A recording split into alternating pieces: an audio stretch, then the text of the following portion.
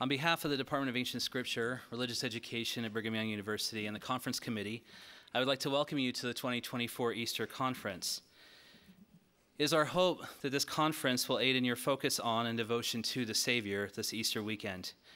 We would like to acknowledge in attendance the Dean of Religious Education, Scott Esplin, and the Associate Deans, Tyler Griffin and Gay Strathern, as well as the Chair of Ancient Scripture, Sean Hopkin. We're grateful for their support, as we are grateful for the music provided by the BYU Women's Course, directed by Dr. Sonia Poulter. To open our conference, the Women's Course will favor us with "This is the Christ." Following that, our invocation will be given by Dr. David Calabro, a faculty member from the Department of Ancient Scripture.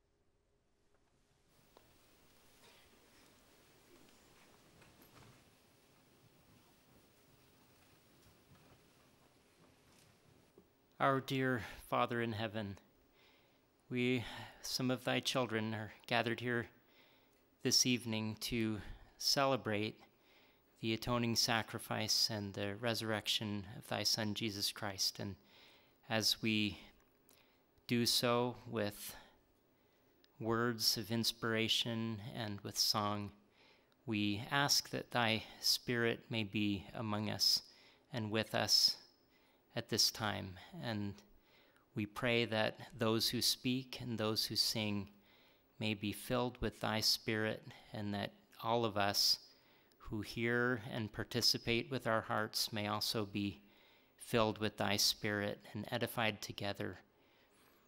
We pray that each of us in attendance today may have an increased testimony as we leave this meeting, that we may understand better and have a surer knowledge of the resurrection of thy Son and of the hope of our own resurrection. And we thank thee, dear Father, for thy sacrifice and that of thy Son in bringing redemption and resurrection to each of us. And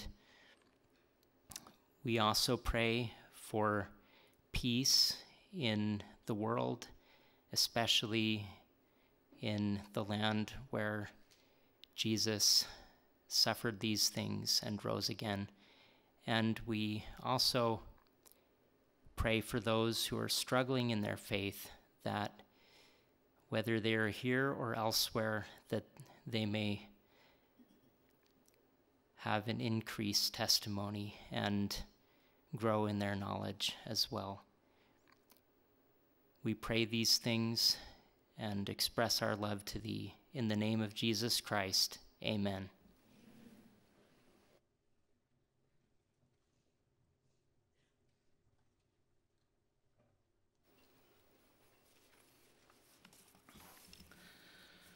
Our first speaker this evening will be Dr. Lincoln Blumell. Dr. Blumell is a professor of ancient scripture here at Brigham Young University. He holds graduate degrees from the University of Calgary, University of Oxford, and University of Toronto. He specializes in early Christianity and Greek and Coptic papyrology and epigraphy. He is the author of 3 books: Lettered Christians, Christian Letters and Late Antique Oxyrhynchus, Christian Oxyrhynchus, Text, Documents, and Sources, and Didymus the Blind's commentary on Psalms 26:10 to 29:2 and 36:1 through 3. He has a forthcoming book with the SBL Press in the series Writings from the Greco-Roman World on Christian Education in Late Antique Alexandria, and another book with Fortress Press on an early woman leader in the New Testament. He has published more than 80 articles. He will speak to us this evening on standing again through the resurrection of Christ.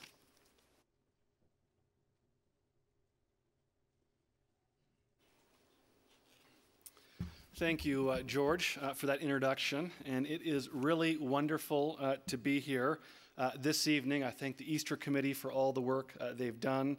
The BYU's Women's Chorus, that was just amazing, very powerful way to open up this conference. As you may or may not be aware, there's a volume that comes along with papers from this and previous Easter sessions. And I just want to make a note there and recognize that the submission that I have in there is a co-authored submission with my TA, Spencer Krause, who has just been amazing. He's here tonight, and unfortunately for me, he's graduating in 3 weeks. Fortunately for him, going on to bigger and better things, no doubt. And that's a challenge I have here at BYU as a professor. You meet all these amazing students. You are fortunate to have a few of them as TAs or RAs, but then they always leave. The good thing is that I always find, other students that come in and also do a really remarkable job. But I wanted to acknowledge him with that paper that was presented there. The way I look at what I'm up to here this evening is I kind of look at, I'm like the cover band. I'm just kind of getting ready, right, for the main speakers, really Krystal and Andy. So I'm just here to kind of warm up the crowd a little bit for a few minutes, and then they're really going to steal the show. And so I'm really serious about that. I'm really excited for their words that will follow. Now, as I begin my brief remarks this evening, and I'm calling a little bit of an audible on this, I'm going to stray a little bit from the written paper. Some of the topics will be the same, but I'm going to focus on a few different elements there. I want to get some crowd interaction as I begin. And I know when I've been to, sacrament meetings and somebody gets up who is from Hawaii, they'll say aloha, and everybody will say that back. But I'm not from Hawaii, so I don't really feel good about doing that. I'm from Canada. And so I thought, well, maybe I could say something like, how's everyone doing, A? And you could say, we're all doing well, A. But that really doesn't work so well either. So what I want to do, and I think this will kind of set the tone for my remarks this evening, is I want to do the Paschal greeting. And what this greeting is in the Greek Orthodox tradition, but also some other traditions, they have a greeting and a response. Typically, this is done at Easter, but in fact, it could be done at any time during the year. And what you have is the person doing the greeting, right? You're seeing all these squiggles up on the slide behind me, is the one doing the greeting will say, Christos Anesti. And then the person who gets that greeting will respond and say, Alethos Aneste. Now, what you have here, I'm sure all of you, whether you know Greek or not, probably know what the word Christos means. That's Christ. And so literally what some person says is, Christ is risen. And the respondent will then say, right, with Alethos Aneste is, truly, Christ is risen. And this is a greeting that is done. And so I would like to actually do this. Everybody can try, you didn't think you were practicing some Greek here, but I thought this might be a nice way to begin. So I'm going to say the first part, Christos Aneste, and then I'd like everybody to respond and say, Alethos Aneste. So here we go. I'll do this right here. So here we go, right? And I have it transliterated underneath. So Christos Aneste. All right, thank you. That was great, right? Truly, Christ is risen. Very truly. And in fact, as you think about how important this event is, everything in the gospel stems back to that. In fact, I think of this quote that some of you, I'm sure, have heard of this before, that talk about the centrality of the resurrection, but the atonement for, right, the gospel. And so I want to read this quote from Joseph Smith. The fundamental principles of our religion is the testimony of the apostles and prophets concerning Jesus Christ, that he died, was buried, and rose again the third day, and ascended up into heaven. And all other things are only appendages to these, which pertain to our religion. The resurrection is absolutely fundamental to the gospel. In fact, as I think about how fundamental this is, I think of the words of Paul, where he says in 1 Corinthians 15, if Christ is not risen, our faith is in vain, or it is empty. However, if he is risen, it changes everything. It has eternal consequences. In fact, it shows that Jesus is precisely who he claimed to be, the Son of God and the Savior of the world. In fact, as I teach here in religious education, and when I'm done right near the end of a semester, especially when I teach 211, which is the Gospels, I keep reminding the students how important the empty tomb is. It means everything.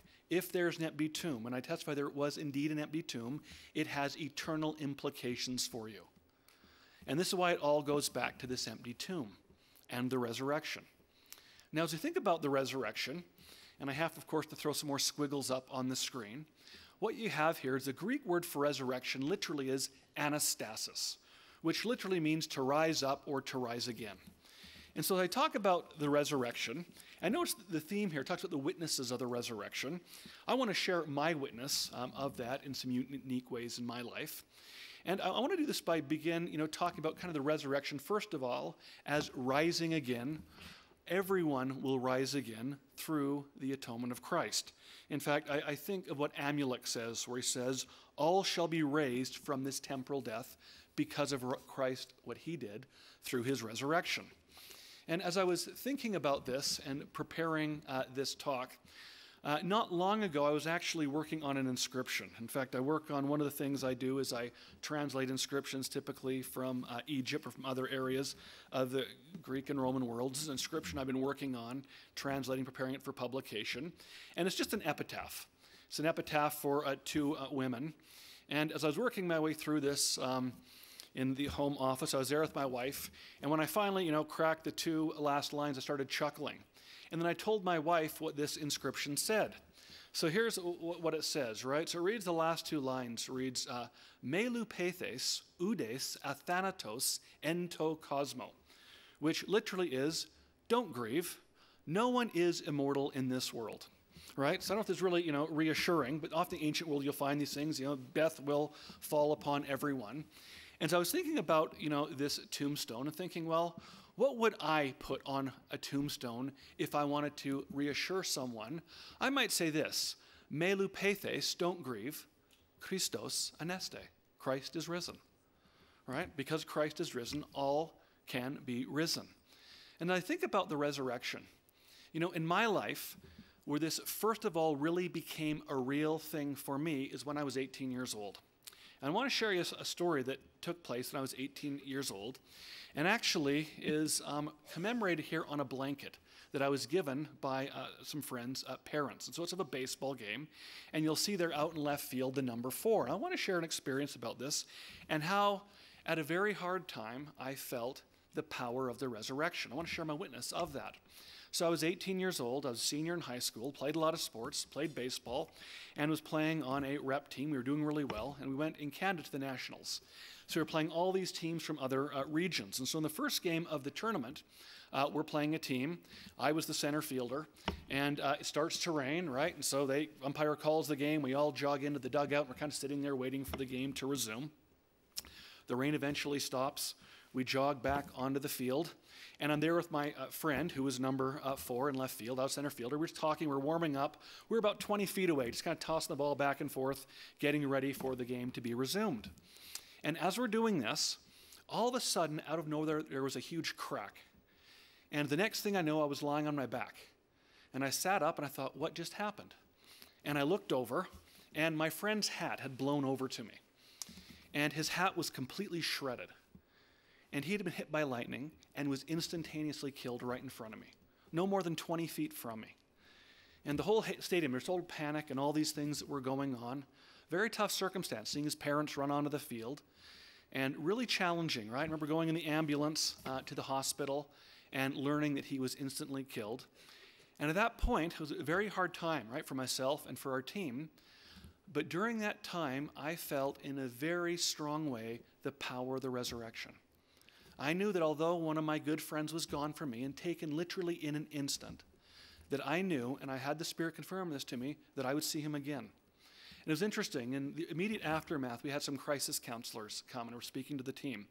And I'm not in any way diminishing what they do, because they do a very good thing. But it was interesting that I noticed, at least with me and some others, the thing that really mattered most was the Spirit, when people would feel the Spirit. In fact, we went to the hospital, and I remember a nurse coming to us and talking to us. And she wasn't a Latter-day Saint, but she basically bore her testimony of Christ and the resurrection. And her being a teammate were in this room as it was going on, and I felt very powerfully the Spirit. I knew I'm going to see him again. He's going to be resurrected. And that helped me at a very, young age, when I think I took much of life for granted, that you kind of think you're immortal. And then you realize very soon, no, life will have an end, maybe sooner than you think. But no matter when it ends, I know there is a resurrection, and that all will rise up again. And so I really, at that point, I felt I really developed a testimony in the resurrection. Now, of course, we have, right, the resurrection, right, overcoming physical death. But I think another aspect we think of with the resurrection, here I get to this meaning of rising up or standing again. I think here about the power of the atonement can help you overcome challenges and darkness or hardships in your life. As I think about this, I think about a conversation that Jesus had. It's recorded in John chapter 3 between him and Nicodemus. And they were discussing things. And one of the things Jesus says in John 3:14 is he talked about how ancient Israel, right, in Numbers 21, they were afflicted by fiery serpents. And to be healed, Moses put a brazen serpent up on a pole, and those who would look on it would be saved. And uses kind of a typological, type for him. And of course, it's picked up in the Book of Mormon, as you know, with Alma speaks to his son Helaman, where he literally says, son, if you look to Christ, you will live. And he reminds him of this. And one of the things that I think about the resurrection, just in this life, standing again in times of hardship and keeping your eyes focused on Christ. If you think in Matthew 14, when Jesus comes walking to the disciples on water during the fourth watch, Peter asks if he can come and walk to him, and he does this. And it's interesting, Peter's able to do this, but then it says when he looks around and sees, right, the wind boisterous and the waves, he begins to sink. He kind of, moves his glance from the Savior. Of course, the Savior is there to help him. But I think a lesson that I take from this is keeping our eyes fixated on the Savior, and you can rise again even in hardship. I think we see this principle in the, vision of the tree of life. Moving forward toward that. There may be people mocking. There may be mists of darkness. There may be paths that leads elsewhere. But if you keep your eyes focused on Christ, you can get through this. You can rise and stand again in hardship. You know, as I think about this principle of keeping your eyes focused on something, this reminds me of a story that I heard of a swimmer named Florence Chadwick, who was a famous swimmer in the 1940s and 1950s. She was from California. And in 1952, she determined she wanted to be the first woman to swim from mainland California to Catalina Island, which is 22 miles away. And so she trained and set out to do that in 1952. And so she went out, there's a boat going next to her, and she started swimming. And during the course of her swim, a huge fog set in. And she could no longer see the island. It got very thick. And after 15 hours, she said, I have to give up. I can't do it. And so after 15 hours, she got in the boat. And it turned out that she was actually less than a mile away from Catalina Island. And in the aftermath, she was actually talking to a reporter, and she said, I don't want to make any excuses, but she said, if I could have seen that island, I would have made it. I would have pushed on. I would have done 16 hours, and I would have made it. Well, interestingly enough, a couple of months later, she went and tried again, and she actually made it. In fact, she ended up swimming 3 times to Catalina Island. But I think it illustrates that principle of keeping your eyes fixated on the Savior, and you can move forward. Now, one of the things I want to say is that sometimes in life, it's a certain kind of faith, right? You see the Savior, see what you need to do, and you can make it even though there might be mists of darkness and challenges. I think, that's a certain kind of faith. I think there's another kind of faith in life where sometimes, and I feel that I've personally experienced this, where things are completely black. And you literally cannot see one step in front of another. And what my testimony is that in these times, if you will just keep moving, eventually light will emerge. And it will get brighter and brighter and brighter if you will do this. Now, I want to share an experience with you again, which is part of my testimony of the power of the resurrection. So a few years ago, I was going through, I would say, without a doubt, the hardest time in my life because of some circumstances. And literally, I just felt enveloped in total darkness and just pleading with the Lord for help as I tried to put one foot in front of the other. And during this time, took kids, and we decided we were going to go out to the Olympic Peninsula. We were going to drive out there and spend a few days at the beach. And, as I was driving the car out there, just kind of constantly feeling this kind of this weight. And we got into Oregon, we're going up the interstate, and I remember just saying, I just need to pull off at a rest stop. And so I pulled off at a rest stop there in kind of the middle of nowhere in Oregon. I said, kids, go, here's some money, go to a vending machine, get some candy. I'll meet you back in the car. I just got to go for a quick walk here. And I saw, a couple hundred yards away, as you see these rest stops, kind of some picnic tables and an area of trees.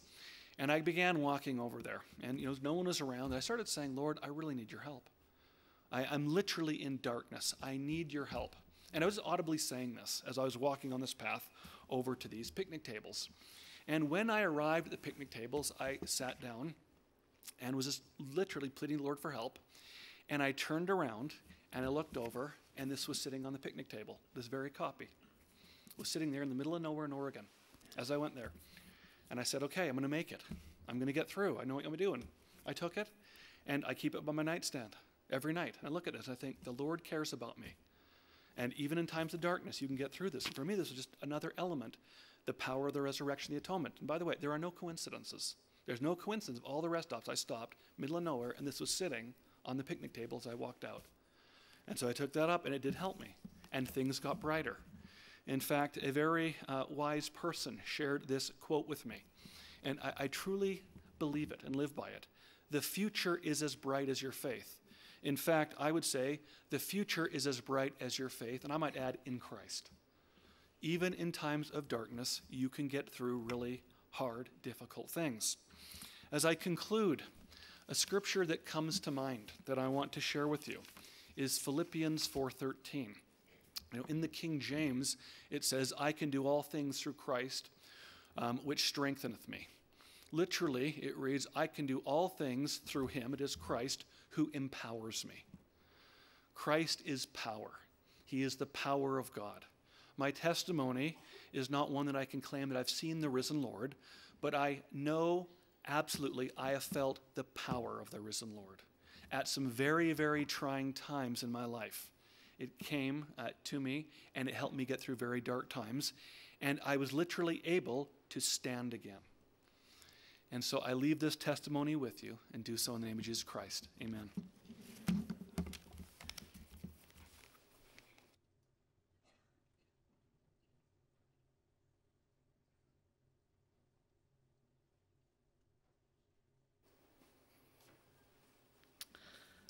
Thank you, Lincoln. Our next speaker this evening is someone near and dear to my heart. It's Dr. Krystal Pierce. Dr. Pierce is an assistant professor here in Ancient Scripture. She received her PhD in Near Eastern Languages and Cultures from UCLA after receiving her MA and BA in Egyptology at UC Berkeley. She's excavated with me at several archaeological sites in Israel and in Egypt, and is currently the head registrar for the Tel Shimron excavations in the Galilee region of Israel. Her recent publications include the co-edited volumes, Excavations at the Sila Pyramid and the Fog El Gamoos Cemetery through Brill, and Book of Mormon Insights published through Deseret Book. She and I have 2 children and live in Vineyard, Utah.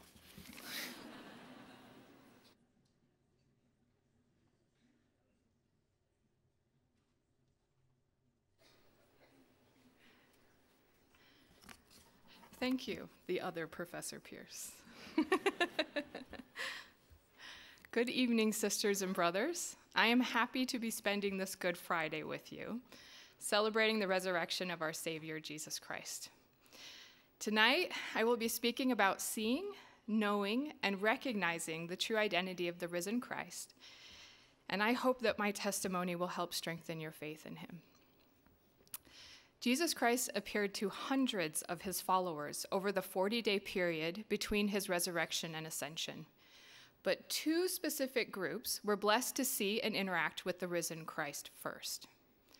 On the morning after his resurrection, he first appeared to Mary Magdalene and other female disciples at the tomb, and then to Cleopas and another disciple traveling on the road to Emmaus. These 2 groups interacted with the resurrected Savior in varying ways that made these experiences uniquely adapted for each group and even for each individual. Some were able to observe the spiritual power of Jesus in his sudden appearance in their midst, while others were able to observe his physical nature through feeling the wounds in his hands and feet.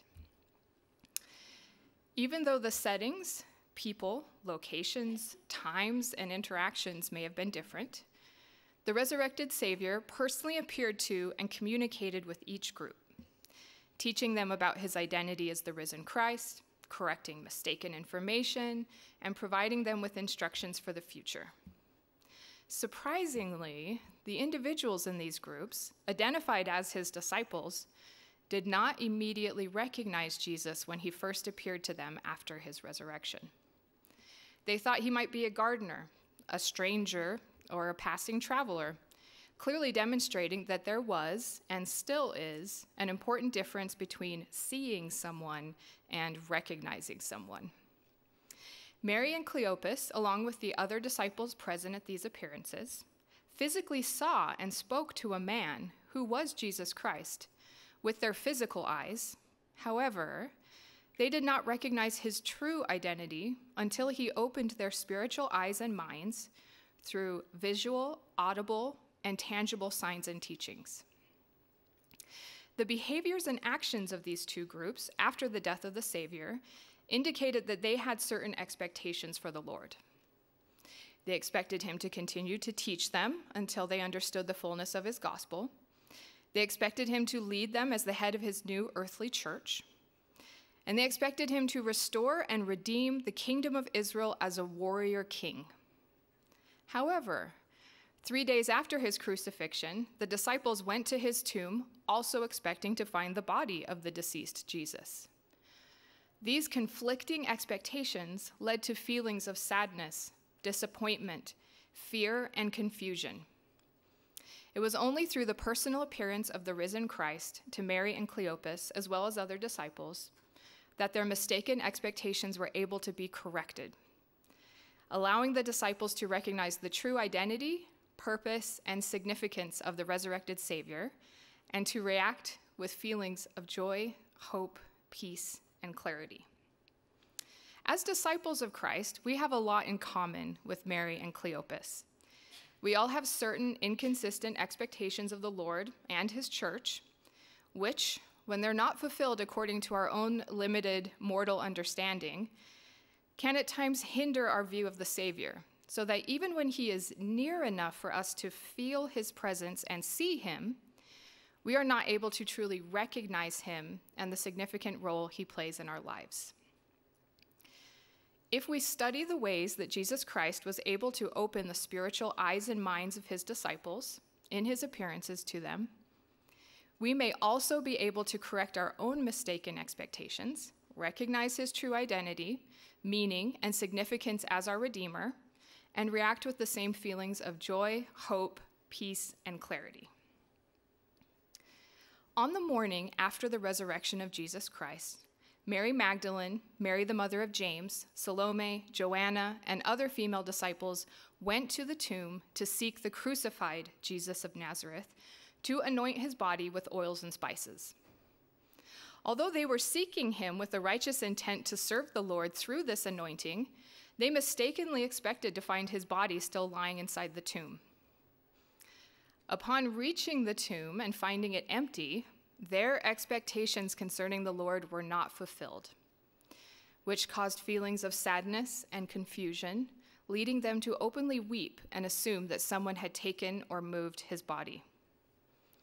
Angels clothed in shining white soon appeared, sometimes with a countenance like lightning and accompanied by earthquakes, which added fear and panic to the disciples' already overwhelming feelings of sadness and confusion. The angels attempted to correct the mistaken expectations of Mary Magdalene and her companions by asking, "Why seek ye the living among the dead?" These women were righteously seeking Jesus of Nazareth, but were looking in the wrong place. The angels continued, "He is not here, but risen. Remember how he spake unto you when he was yet in Galilee, saying, the Son of Man must be delivered unto the hands of sinful men and be crucified, and the third day rise again?" The women admitted to remembering these words of the Lord. However, their focus was set on the trial and crucifixion, so that they lost sight of the most important aspect, that he would rise again. The angels explained to the women that Jesus was not in the tomb where deceased people are found, but instead, he would be among the living in the homeland of Galilee, continuing his work. If they looked for him there, in the right place, the angels promised the disciples would see him soon. Although the women still felt fear and apprehension, these feelings were now accompanied by amazement and joy. In the Gospel of John, the personal experience of Mary Magdalene at the tomb is recounted. After her interaction with the angels, she turned and saw Jesus standing and knew not that it was Jesus, demonstrating that there is a difference between physically seeing Jesus and spiritually knowing Jesus. The Greek word translated as saw in this verse is connected to the word for watching a play at a theater. Mary was a spectator in the audience of this appearance of the Lord, passively watching the man on the stage, but not fully understanding the meaning or purpose of what she was seeing. She knew she was near the tomb, where she expected to find a gardener, whom she identified as the man she was watching. It took only one specific word from the Lord for Mary to truly recognize him as the risen Christ. Jesus said to her, "Mary," reciting her personal name, causing her to actively turn toward him and call him by his title, Rabboni, which means master or teacher. At this moment, Mary was transformed from a passive spectator watching a scene unfold to an active performer participating in a life-changing event. She did not recognize the Lord until she physically turned to him, symbolizing the dynamic change and active transition required for someone to develop a personal relationship with the Savior. Later, when she told the other disciples and apostles about this experience, she proclaimed, "I have seen the Lord," with the Greek word for seen here referring not only to seeing with physical eyes, but also to seeing with a spiritual perception that leads to comprehension. Hearing the Savior call her name and then actively turning toward him allowed her to grasp a divine spiritual truth from a mortal physical level. However, Mary still identified Jesus according to her own earthly expectations of him as her Rabboni, or teacher. She expected Jesus to continue to be physically present in her life, personally instructing her about his gospel until she and the other disciples could reach a full understanding. The Lord then instructed Mary to touch me not, with the Joseph Smith translation altering the verse to hold me not, clarifying that the Greek word referred not just to touching, but the more powerful clinging, grasping, gripping, or clutching. The Savior was explaining to Mary that he will not always be physically present for her to cling to in her learning and understanding of the gospel, but instead will be spiritually present as she takes an active position in studying and growing in knowledge herself. The Lord would always be her Rabboni and teacher, but she would soon need to take the initiative to seek his presence through the Spirit for further comprehension. According to the Gospel of Matthew, Jesus also only spoke one word to the other female disciples that led to their realization that he was the risen Christ. He called out, "All hail," or greetings to them, a word connected with the Greek root for rejoicing or gladness. These disciples then went to the Lord, fell at his feet, and worshiped him, demonstrating the connections between seeing and recognizing the Savior, worshiping, and rejoicing.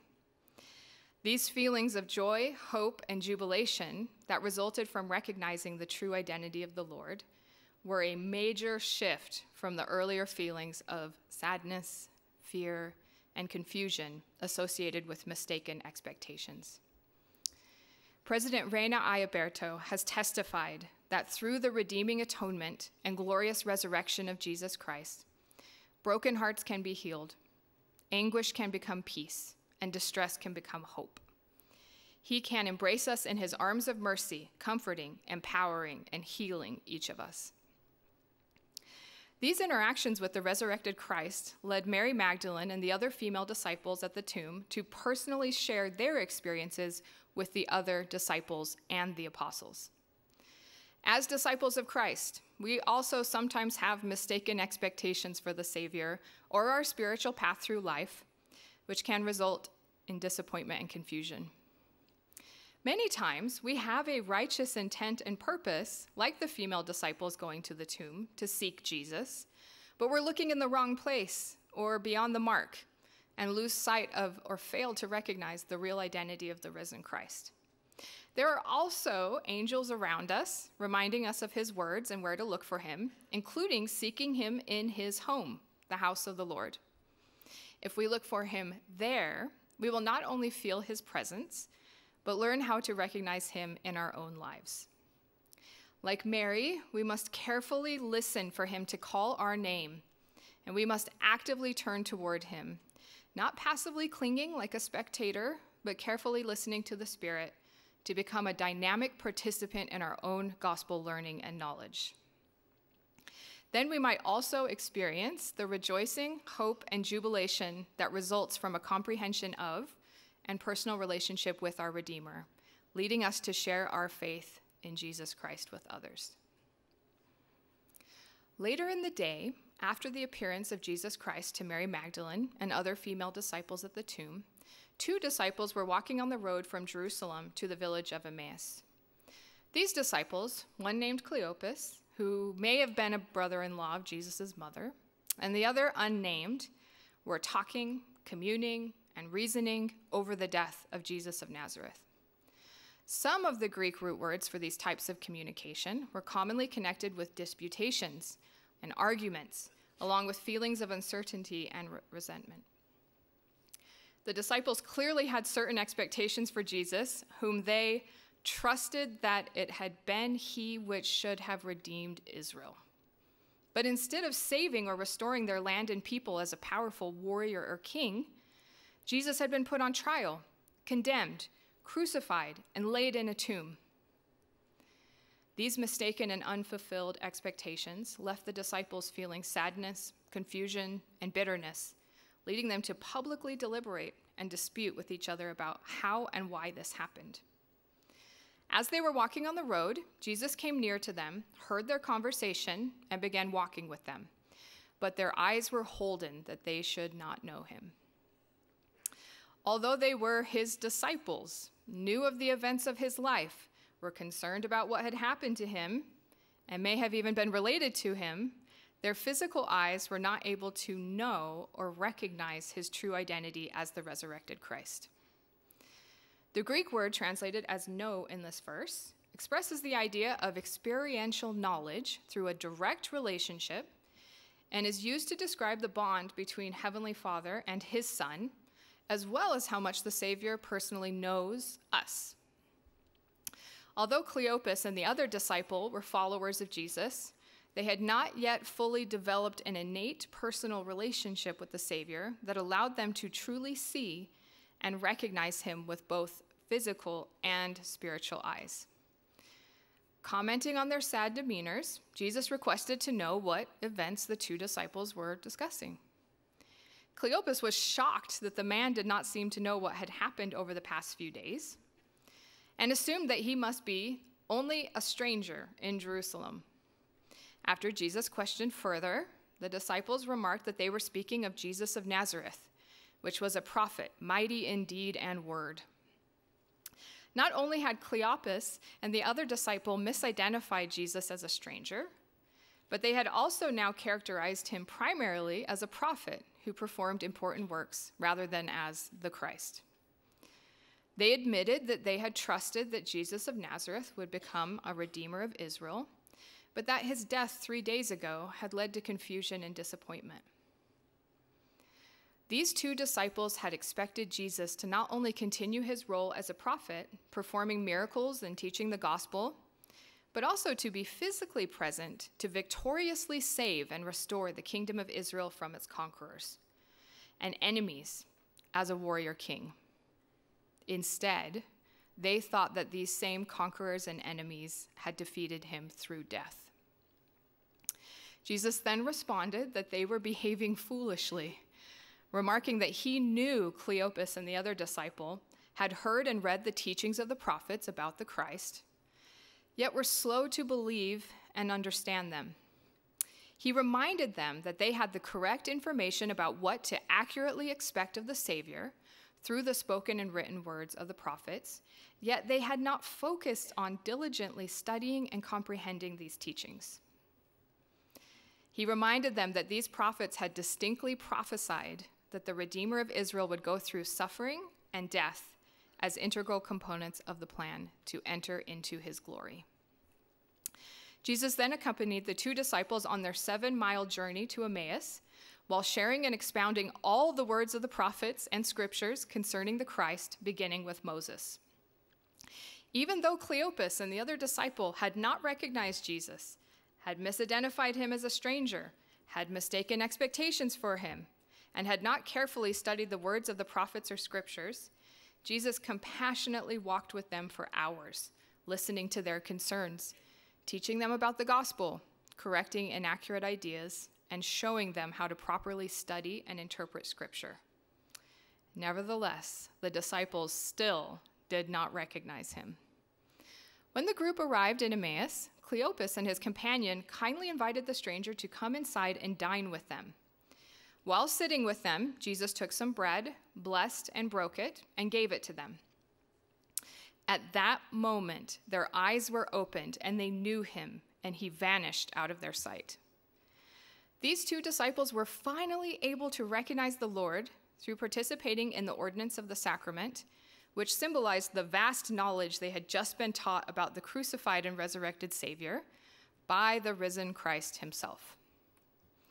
They were finally able to know him through first having their minds spiritually opened to the truths found in the writings of the prophets and the scriptures on the road, and then having their eyes spiritually opened through the symbols and signs of the sacrament in Emmaus.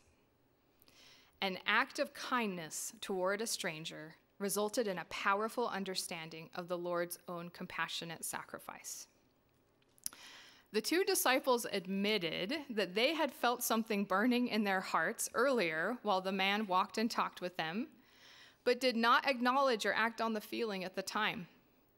Although they had spent hours listening to and learning from the Savior and felt the Spirit testifying boldly to them, they had been passive spectators, watching a stranger speak about the Scriptures, instead of actively listening to the Spirit and participating in their own spiritual growth and learning. However, the process of learning about the Scriptures, joining in the ordinance of the sacrament, and recognizing the Spirit enabled them to attain a higher level of gospel knowledge, even with previously mistaken and unfulfilled expectations. President Henry B. Eyring has remarked, "If we pay close attention to those moments when our hearts burn within us, our eyes can be opened and we will see his hand in our lives." Like the female disciples, this experience with the resurrected Christ led Cleopas and the other disciple to immediately return to Jerusalem and seek out the 11 apostles to share what Jesus had taught them about the Scriptures and partaking in the sacrament with him. While they were speaking with the apostles in Jerusalem, Jesus suddenly appeared in the middle of them, saying, "Peace be unto you." But because they assumed he must be a spirit, they became terrified, afraid, and troubled. Even though they had just interacted with the resurrected Christ in several physical ways, watching him walk, talk, and prepare and partake of the sacrament, they had also watched him abruptly vanish and now reappear among them, even behind closed doors. They believed and recognized that this person was their leader and teacher, Jesus, who had been crucified, but expected a deceased man, especially one with unexplainable mobility, to only exist in spirit form. The Savior corrected their mistaken expectations through inviting them to personally come to him and touch his hands and his feet, so they could see he had a body of flesh and bones.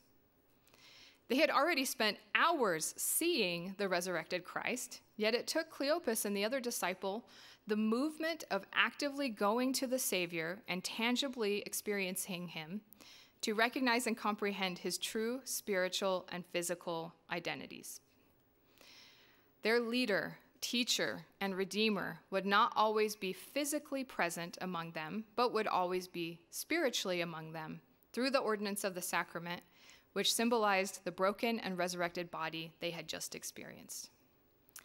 He may not remain with them there, but he had provided a way for them to remain with him every time they prepared, blessed, and partook of the sacrament.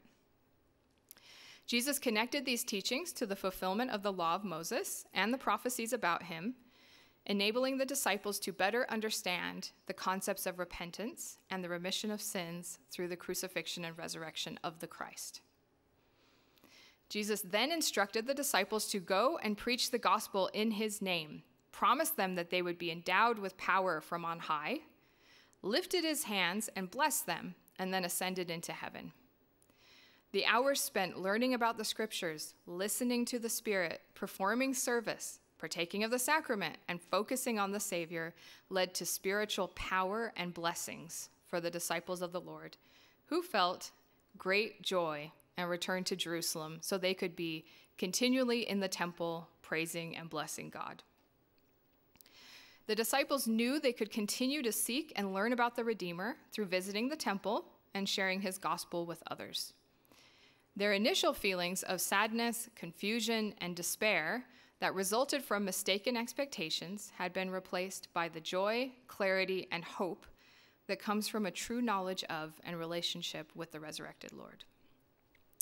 Like Cleopas and the other disciple on the road to Emmaus, we also sometimes feel like our expectations for the Savior, our faith, or our lives are not fulfilled, especially according to our own limited mortal understanding. The negative feelings that can result from these unfulfilled expectations occasionally cause us to dispute with others, or even contend within ourselves, instead of feeling the message of peace that the Lord is trying to bring us. These issues can also blind us from seeing or recognizing the presence of Jesus Christ, acknowledging the Spirit, and comprehending what his sacrifice and resurrection really mean to us.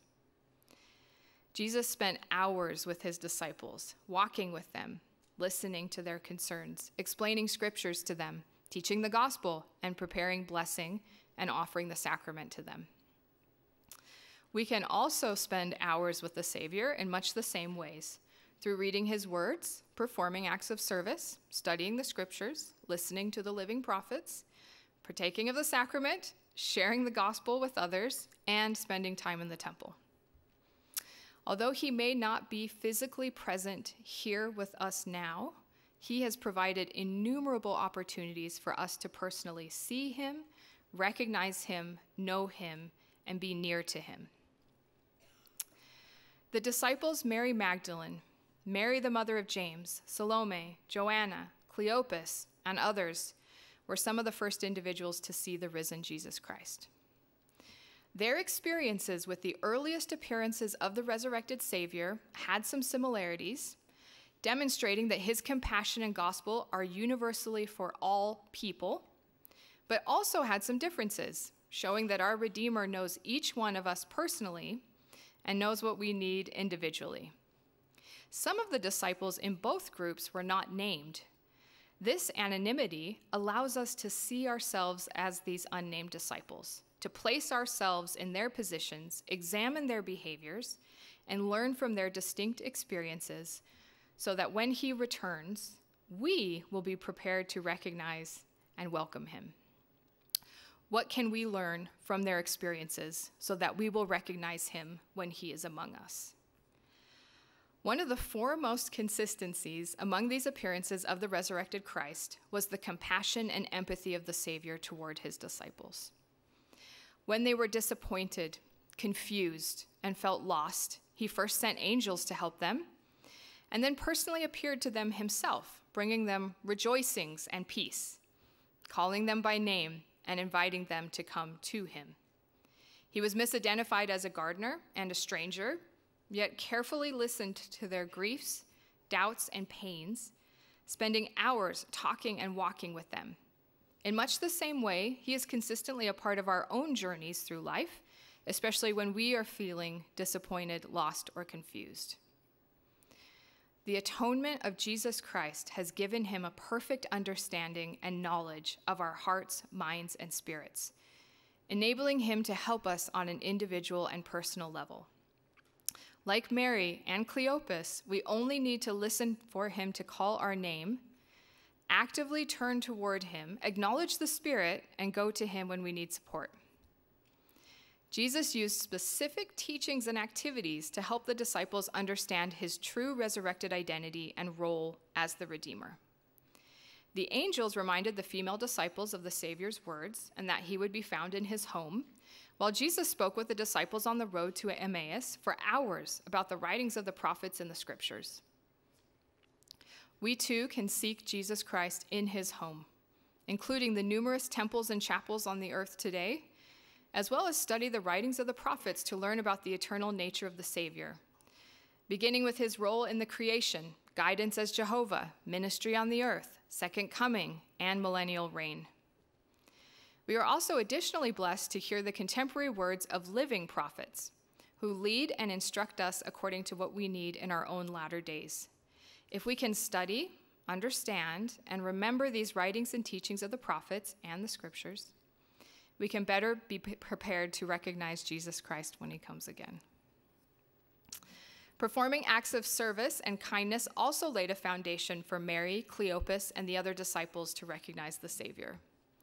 Mary and the female disciples at the tomb came to anoint his body, while Cleopas and the other disciple invited a stranger inside to share a meal. Our own service and kindness to others can help us emulate and truly understand the compassionate nature of the Lord, whose atonement, crucifixion, and resurrection were performed as acts of perfect mercy, charity, and love. We can also serve others through sharing his gospel, as the disciples at the tomb and on the road immediately rushed to do after their experiences with the Savior. While Jesus would always be their and our spiritual leader and teacher, he instructed them and us to take on the roles of the earthly leaders of his church and teachers of his gospel. He has promised us that when we are sharing the gospel in his name, he will be with us always. Some of the disciples were able to experience the Savior tangibly through physical interactions and feeling the wounds in his hands and feet. We have not had these opportunities yet, but he has provided a way for us to remember the sacrifice of his body and blood through the signs and symbols of the ordinance of the sacrament. Preparing, blessing, and partaking of the bread and water enables us to tangibly know him, take on his name, and invite his Spirit to be with us. Mary, Cleopas, and the other disciples learned from their experiences that they needed to take an active role in their faith and growth in spiritual knowledge. Mary had to listen carefully for him to call her name and then physically turn toward him, while Cleopas had to listen carefully to the Spirit and then physically go to the Lord. Like the disciples, we must also not be passive spectators in our spiritual journey to develop a personal relationship with the Savior, but rather active participants, because he wants us to diligently work to know him as well as he knows us. Studying the experiences of the first individuals to see the risen Christ has taught us where to seek him, what to look for, who can help us, and why understanding his true identity and purpose is so important. I truly believe that we are on the same journey as the disciples at the tomb and on the road, righteously seeking him in times of sadness, doubts, and despair, and finding him with joy, faith, and hope. I testify that, like them, our persistence and diligence can help us grasp divine spiritual truths from mortal physical levels, so that we can be prepared to welcome him when he returns, truly recognizing him and acknowledging him. I testify of these things in his name, Jesus Christ. Amen.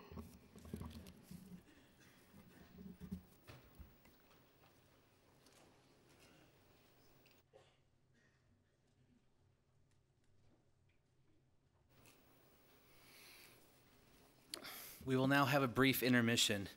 Restrooms and drinking fountains are available on all 3 floors of this building. They're located in the center of the building, near the elevators or stairs.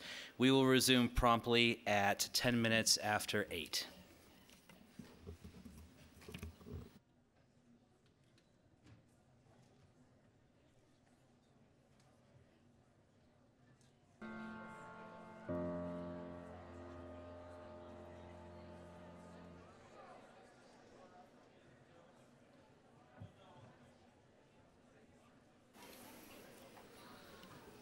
As prophesied, here we are at 10 after the hour. Wish to welcome you back. To begin this portion of our conference, the women's chorus will sing, "I Want to Walk as a Child of Light." After the choir's number, we'll be pleased to hear from Dr. Andrew Skinner, our keynote speaker. Dr. Skinner is an emeritus professor of ancient scripture from here at BYU. He earned his BA degree in history from the University of Colorado. He earned an MA degree from the Iliff School of Theology in Jewish Studies and a THM degree from Harvard in Biblical Hebrew. He did graduate work at Hebrew University in Jerusalem and earned a PhD from the University of Denver in Near Eastern and European history, specializing in Judaism. He has served as the director of the Neil A. Maxwell Institute for Religious Scholarship, dean of religious education, chair of ancient scripture, and the academic director at the BYU Jerusalem Center for Ancient Near Eastern Studies. He is the author or co-author of more than 100 publications. He will address us this evening regarding witnesses of the resurrection. Following Dr. Skinner's remarks, the women's chorus will sing for us, "How Firm a Foundation."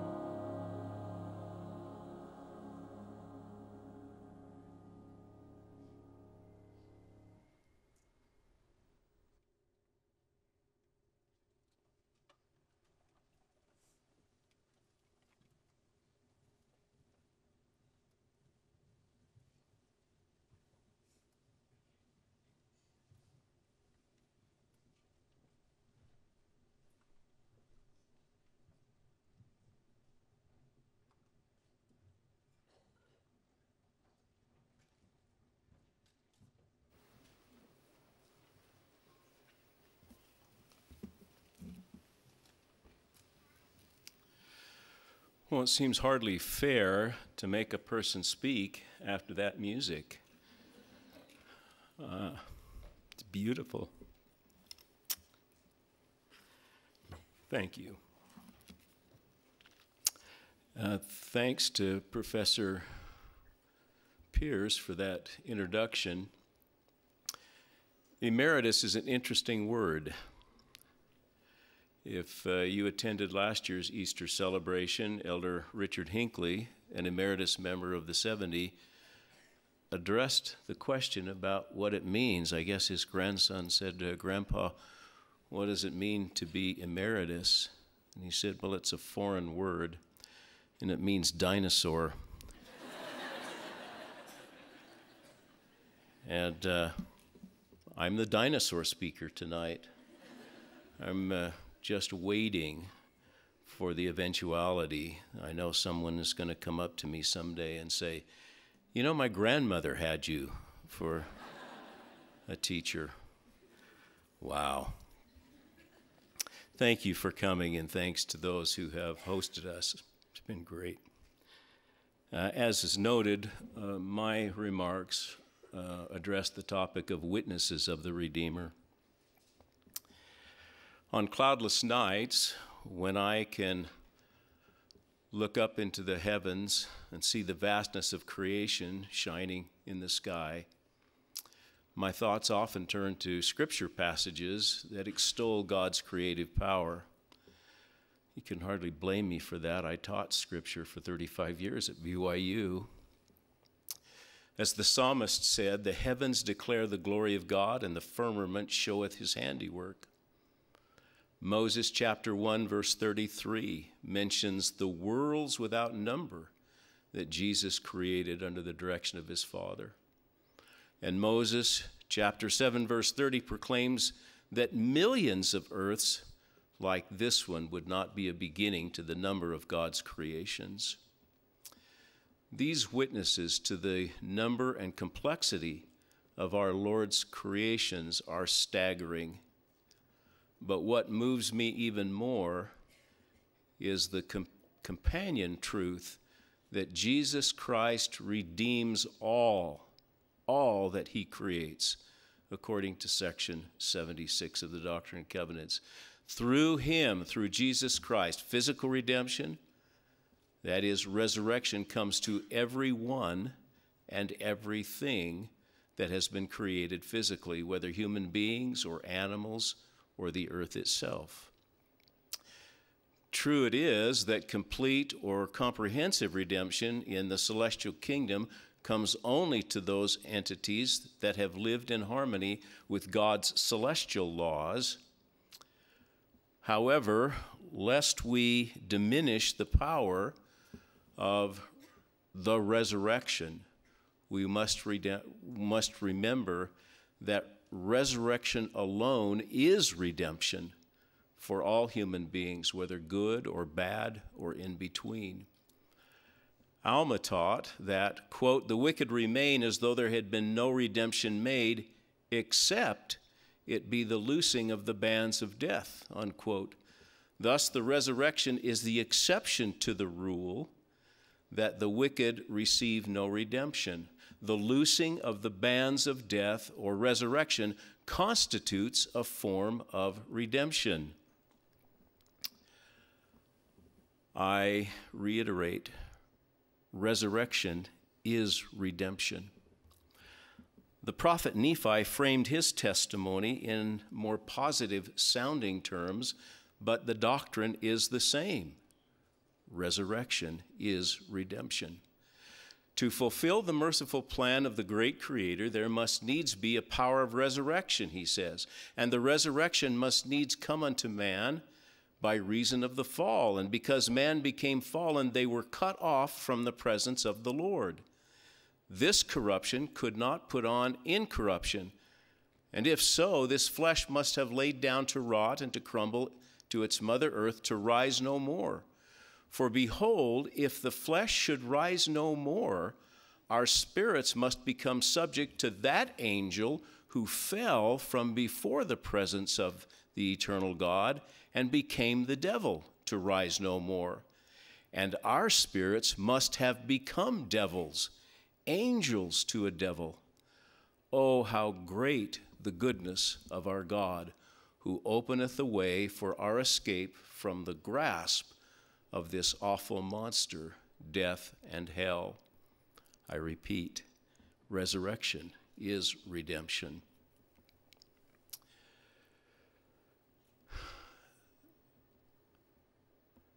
Our beloved past prophet, President Howard W. Hunter, testified powerfully about the resurrection when he said, quote, "The doctrine of the resurrection is the single most fundamental and crucial doctrine in the Christian religion.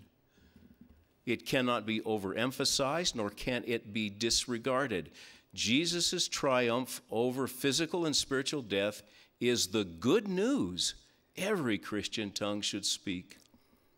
And I would add, speak again and again and again. I affirm that even the most skeptical among us may rest assured that the resurrection of Jesus Christ did happen. Non-Latter-day Saint professor, might be a prophet now,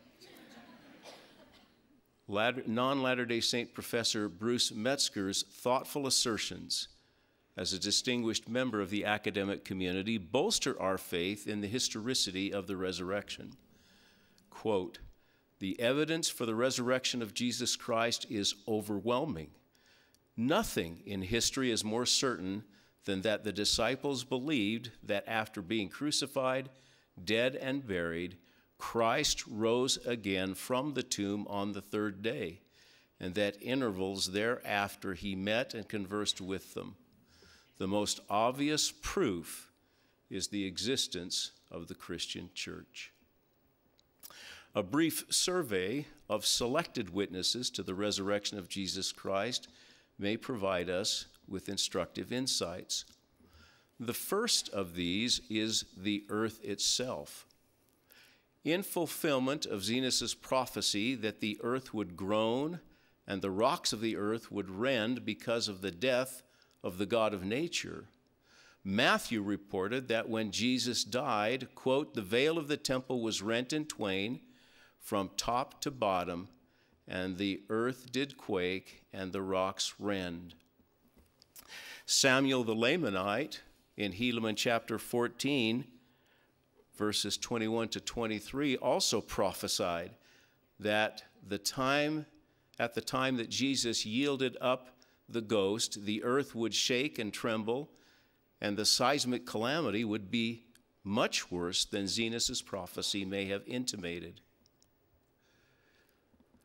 Samuel the Lamanite prophesied, "And many graves shall be opened, and shall yield up many of their dead, and many of the saints shall appear unto many."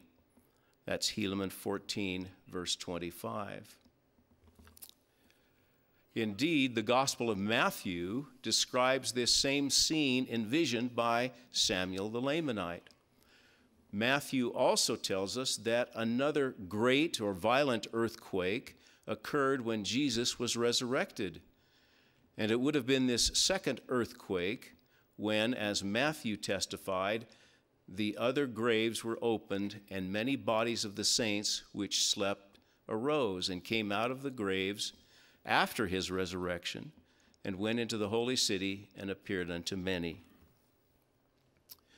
Matthew's account is unique among the Gospels. Only Matthew reports the two earthquakes when the earth itself bore witness to both the death and resurrection of its creator, heaving to and fro, honoring his infinite and eternal sacrifice, and signaling that a new and different age had arrived when the unprecedented power of resurrection was inaugurated. Matthew's report of the resurrection is supported and strengthened by restoration scripture. The great seer Enoch saw that the earth acted as a living witness to the crucifixion and resurrection of Christ, as well as the resurrection of the first group of saints in history. Enoch testified that after the earth cried out for redemption and witnessed the Messiah's resurrection, quote, saints arose and were crowned at the right hand of the Son of Man with crowns of glory. As many of the righteous spirits as were in prison came forth and stood on the right hand of God, and the remainder were reserved in chains of darkness until the day of judgment of the great day, until the judgment of the great day. Significantly, the book of Enoch that is part of the Apocrypha is in harmony with the book of Moses in the Pearl of Great Price, and also asserts that, quote, the just shall rise from their sleep and be judged. Obviously then, other witnesses to the literal bodily resurrection of Jesus included that group of righteous saints who were themselves resurrected right after their master's resurrection.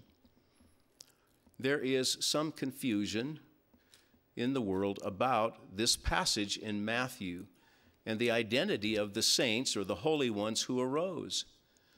But the Book of Mormon saves us from confusion and speculation. The prophet Abinadi testified that they were all the prophets and all those that have believed in their words, or all those that have kept the commandments of God, those that had lived from the time of our first parents up to the resurrection of Jesus Christ. Abinadi continued, they are the first resurrection. They are raised to dwell with God who has redeemed them. Thus they have eternal life through Christ. In 1918, President Joseph F. Smith saw in vision these souls assembled in the paradise of God, awaiting the advent of the Son of God into the spirit world to declare their redemption from the bands of death, declaring liberty to the captives who had been faithful. President Smith mentioned some of these individuals by name, beginning with Father Adam and glorious Mother Eve, as well as several other successive prophets.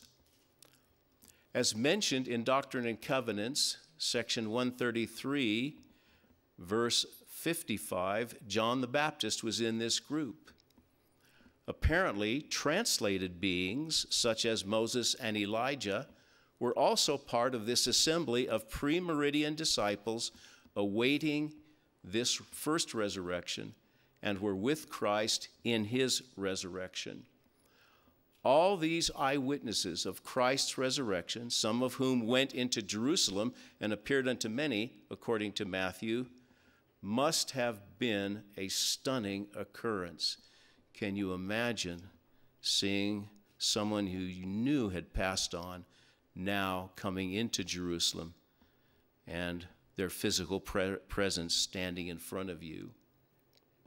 Surely this changed at least some former skeptics into believers, just as Christ's appearance after his resurrection to his half-brother James changed him from a non-believer into an eyewitness of the resurrection, and then a prominent leader in the church and the branch of the church at Jerusalem.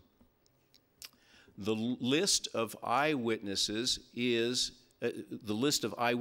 to our Lord's resurrection is substantial.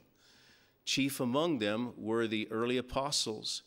They were commissioned by Jesus to be witnesses of his resurrected living reality, according to Luke chapter 24 and Acts chapter 1. Their eyewitness certitude of Jesus' resurrection was the doctrinal foundation of the early church.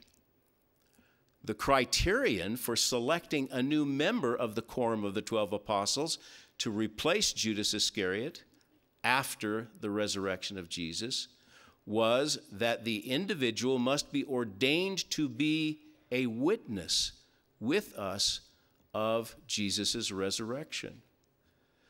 The number of times the apostles declared themselves to be witnesses of the resurrection of Jesus Christ constitutes an important theme in the book of the Acts of the Apostles. Early on, after Jesus' ascension, Peter, the chief apostle, spoke on behalf of the entire quorum, his quorum, on the day of Pentecost. Quote, Peter stood up with the 11, raised his voice, and addressed the crowd. God has raised this Jesus to life, and we are all witnesses of the fact.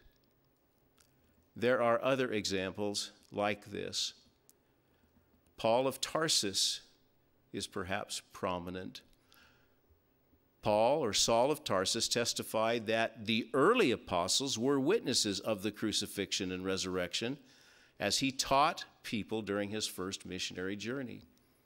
He said, God raised Jesus from the dead. For many days he was seen by those who had traveled with him from Galilee to Jerusalem. They are now his witnesses. Ultimately, Paul spoke of his own call to be a witness of the risen Lord when he was back in Jerusalem after his third missionary journey. Standing on the steps of the Antonia fortress, which is called the castle in Acts chapter 21, Paul said, And one Ananias, a devout man, according to the law of Moses, having a good report of all the Jews which dwelt there in Damascus, came unto me and stood and said unto me, Brother Saul, receive thy sight. And the same hour I looked upon him, and he said, The God of our fathers hath chosen thee, for thou shalt be his witness unto all men of what thou hast seen and heard. Now, brothers and sisters, the foregoing examples confirm the importance of the apostolic eyewitnesses of Jesus' literal resurrection in the Church of Jesus Christ of the Meridian dispensation. And as has earlier been noted, as it was in days of old, so it still is today, as the prophet Joseph Smith said, quote, The fundamental principles of our religion are the testimony of the apostles and prophets concerning Jesus Christ, that he died, was buried, rose again the third day, and ascended into heaven, and all other things which pertaining to our religion are only appendages to it. In these latter days, the restoration of authorized living apostles and prophets possessing authentic witness of Jesus' bodily resurrection began with Joseph Smith's first vision. President Ezra Taft Benson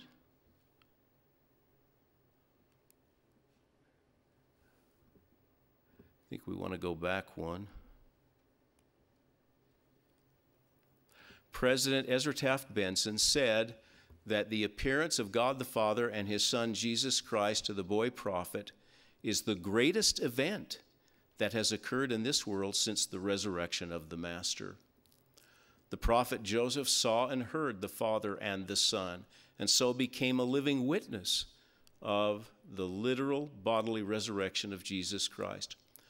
Others would follow, but he was the first in this last dispensation of the fullness of times. The prophet Joseph Smith taught us much about resurrection, especially by simply bringing forth the Book of Mormon. The Book of Mormon serves as a divine tutorial on the doctrine of the resurrection. An aspect of that doctrine that is uniquely taught in the Book of Mormon is the relationship between resurrection and restoration. The resurrection is a perfect manifestation of a larger law, the law of restoration. Resurrection is a restoration of the spirit to the body. In the resurrection, all things shall be restored to their proper and perfect frame, according to Alma chapter 40, verse 23.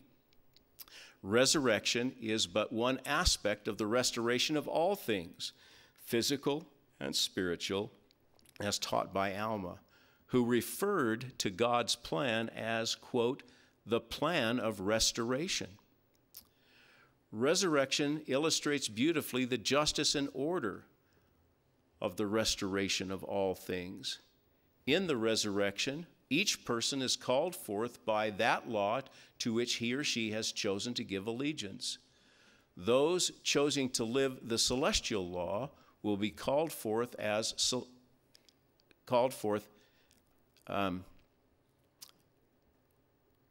in the celestial resurrection. Those who choose to live a terrestrial standard will come forth in the terrestrial resurrection, and so forth. The resurrection, the order of resurrection, is from most righteous to most wicked.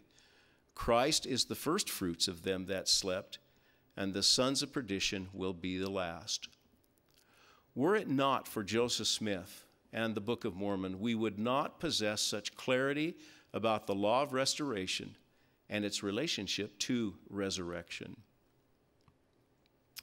Of special importance is the way the Book of Mormon describes how each and every soul, 2,500 of them, also became eyewitnesses of the Savior's literal resurrection.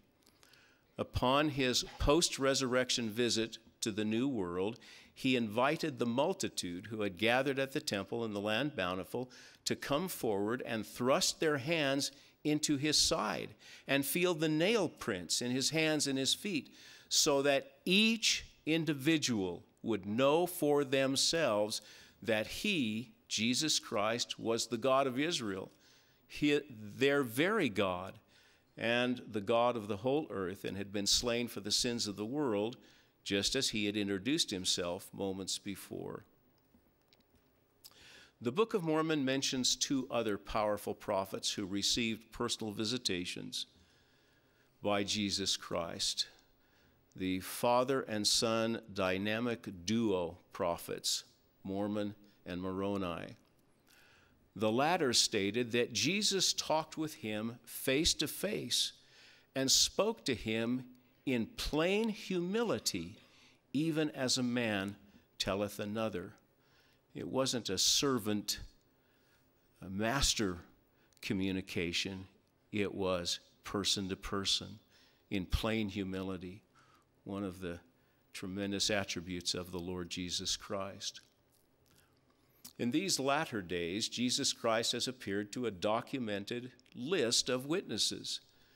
Among the earliest and most inspiring visitations is the one described by the prophet Joseph in section 76 of the Doctrine and Covenants. You all know the words. You could probably recite them better than me. And now, after the many testimonies which have been given of him, this is the testimony last of all which we give of him, that he lives, for we saw him, even on the right hand of God. Keeping in mind those words from 1832, fast forward in time to our day, to the testimony of another special witness. Speaking in General Conference, October 2014, President Boyd K. Packer, President of the Quorum of the 12 Apostles, concluded his address, which was entitled The Witness, with this comment: after all the years that I have lived and taught and served, after the millions of miles I have traveled around the world, with all that I have experienced, there is one great truth that I would share. That is my witness of the Savior Jesus Christ. Joseph Smith and Sidney Rigdon recorded the following after a sacred experience. And now, after the many testimonies which have been given of him, this is the testimony last of all which we give of him, that he lives, for we saw him. Their words are my words, unquote. Brothers and sisters, I think one would be hard-pressed to find a more potent, direct, modern witness of the Savior's living reality than the one President Packer shared with us. Others to whom the resurrected Christ showed himself, according to various written accounts, include the following: Martin Harris, 1827, Oliver Cowdery, 1829, Newell Knight, 1830, Lyman White, 1831, Orson F. Whitney, 1876. Heber J. Grant, 1883. John Taylor, sometime before 1888. Lorenzo Snow, 1898. George Buchanan, sometime before 1902. George F. Richards, 1906. Joseph F. Smith, 1918. David O. McKay, 1921. LeGrand Richards, 1926. Hugh B. Brown, 1975. And David B. Haight, 1989. Other elect souls have had sacred experiences with the Lord Jesus Christ. One stands out to me. Elder Melvin J. Ballard described the following occurrence while he was on the Fort Peck Reservation doing some missionary work with his brethren. Quote, I found myself one evening in the dreams of the night in that sacred building, the temple. After a season of prayer and rejoicing, I was informed that I should have the privilege of entering into one of those rooms to meet a glorious personage. And as I entered the door, I saw seated on a raised platform the most glorious being my eyes have ever beheld, or that I ever conceived existed in all the eternal worlds. As I approached to be introduced, he arose, stepped toward me with extended arms, and he smiled as he softly spoke my name. Elder Ballard continues, if I shall live to be 1,000,000 years old, I shall never forget that smile. He took me into his arms and kissed me, pressed me to his bosom, and blessed me until the marrow of my bones seemed to melt. When he had finished, I fell at his feet. As I bathed them with my tears and kisses, I saw the prints of the nails in the feet of the Redeemer of the world. The feeling that I had in the presence of him who hath all things in his hands, to have his love, his affection, and his blessing was such that if I ever received that of which I had but a foretaste, I would give all that I am, all that I ever hoped to be, to feel what I then felt. I see Jesus now, continues Elder Ballard, not upon the cross. I do not see his brow pierced with thorns, nor his hands torn with the nails, but I see him smiling with extended arms, saying to us all, come unto me. President Ezra Taft Benson, 12th President of the Church of Jesus Christ of Latter-day Saints, offered this testimony that serves as a fitting summary and conclusion to our discussion of all modern witnesses. Quote, since the day of resurrection, when Jesus became the first fruits of them that slept, there have been those who disbelieve and scoff. But I say unto you, the resurrection of Jesus Christ is the greatest historical event in the world to date. In this dispensation, commencing with the prophet Joseph Smith, the witnesses are legion. As one of those called as special witnesses, I add my testimony to those fellow apostles. He lives. He lives with resurrected body. There is no truth which I am more assured or know better by personal experience than the truth of the literal resurrection of our Lord, unquote. Thank heaven, literally, thank heaven for the many pure and clear witnesses of our Savior's resurrected, living reality, both ancient and modern. Because of the restored gospel, we know of the Savior's promise to all who keep their covenants. Quote, verily thus saith the Lord, it shall come to pass that every soul who forsakes his sins and cometh unto me and calleth on my name and obeyeth my voice and keepeth my commandments shall see my face and know that I am. I bear my personal witness of the resurrection of Jesus Christ.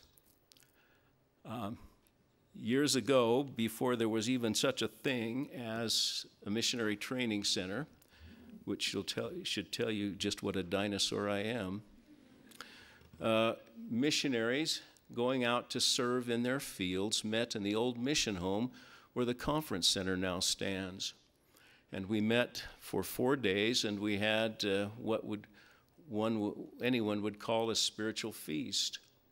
On one of those days, we were ushered over to the Salt Lake Temple, walked 4 flights of stairs to the 4th floor Solemn Assembly Room. And there we were told to wait patiently, we would be visited. And indeed, just a few minutes later, in walked President Harold B. Lee.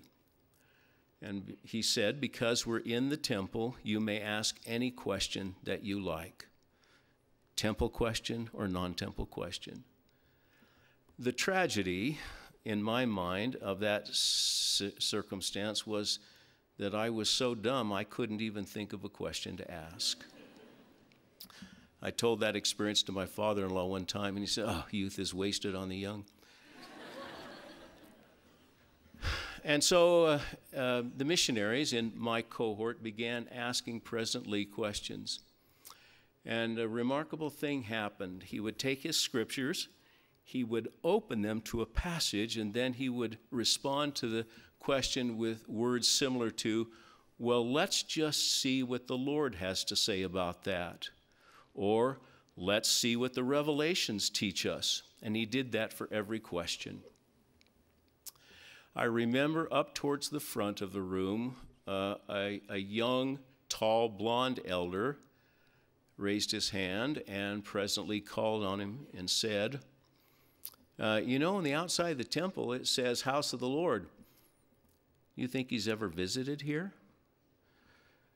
I thought that was a wonderful question.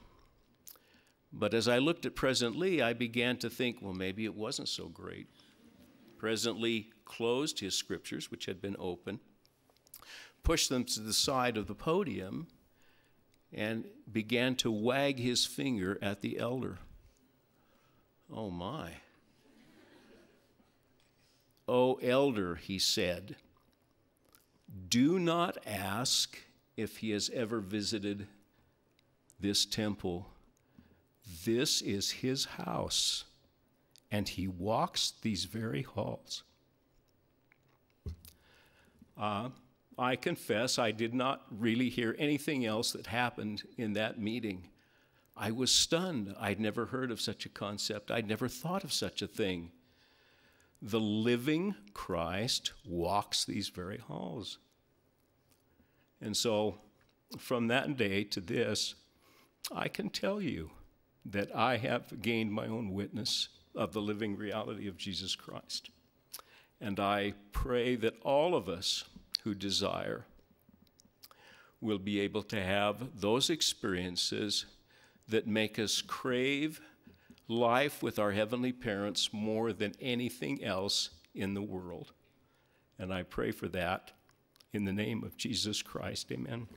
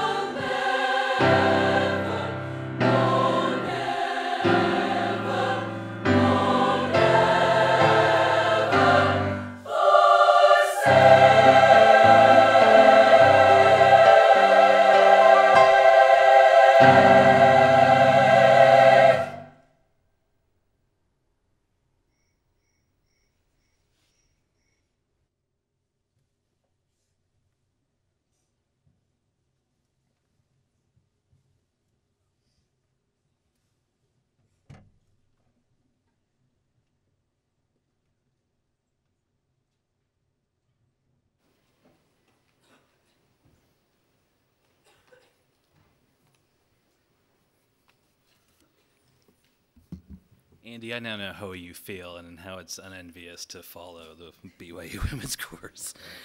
We're grateful for the messages from Dr. Blumell and Dr. Pierce Prime and Dr. Skinner, and have been greatly blessed by the talents of the BYU women's course and their director, Dr. Poulter. I personally would also like to thank the members of the Easter Committee for 2023 and 2024, Tracy Wright, Devin Jensen, Carmen Cole, Dr. David Calabro, and our incoming committee chair, Dr. Daniel Becerra, and especially all the student assistants for the energy and tireless efforts that they have given for this conference. All of them have been a blessing to me personally, and I hope that you feel the same. We all hope that you have been uplifted and encouraged to treasure the atoning sacrifice of our Savior and glory in his resurrection. It is our prayer that this Easter season we may all see, know, recognize, and stand as witnesses of the risen Christ in our own individual ways, and echo the testimony of Joseph Smith and Sidney Rigdon that he lives, Christos Aneste. May the joy of the response, Aleithos Aneste, and he is risen indeed, echo throughout our Easter weekend and the rest of our lives. In the name of Jesus Christ, amen. Our benediction will be offered by Sister Ruth Calabro, the wife of Dr. David Calabro, after which our conference will be adjourned.